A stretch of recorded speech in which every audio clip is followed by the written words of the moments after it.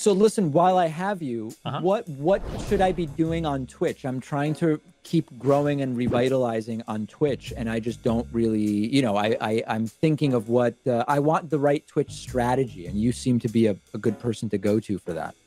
Well, right now, holy shit, David. Right now, the Twitch meta is actually chess. Maybe I should run another tournament. Would you play in it if I did? Maybe. I'd consider it, you know?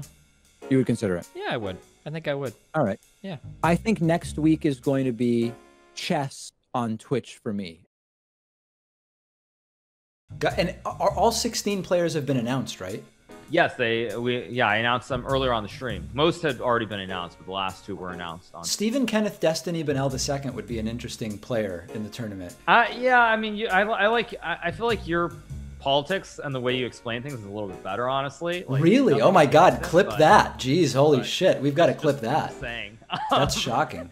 Last thing before we move on, have you taken a position on the David Pakman versus Sam Cedar race to 1 million YouTube subscribers, or are you abstaining from that? Interesting. Well, I haven't even heard about this, so I don't have a take on it yet.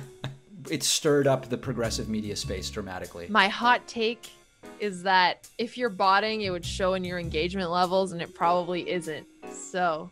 All right. Well, good. I feel like I think I had a cold take though. I'm sorry. I could have been a little bit more spicy. I'll think about it and send you. Well, you don't. Okay, let's look at a few different elements that I have to play for you. There was a very ugly moment the other day with Stephen Kenneth Destiny Benel II and one of my chess coaches, Alexandra Botez. You tell me what you make of this. This seems like there's a little bit of, I don't know if we would call it jealousy or envy, but something seems a little weird. Take a look at this. But hey, listen, I hope you have fun. I hope you have fun with your new best friend, David Pakman, playing in PogChamps, okay? I hope you guys have a great time over there, and I'll just be over here getting dumped by my fiance, you fucking bitch. That's pretty aggressive. I don't like how Destiny, he seems rattled and on tilt, quite frankly, by the fact that Alexandra has been coaching me. It's weird.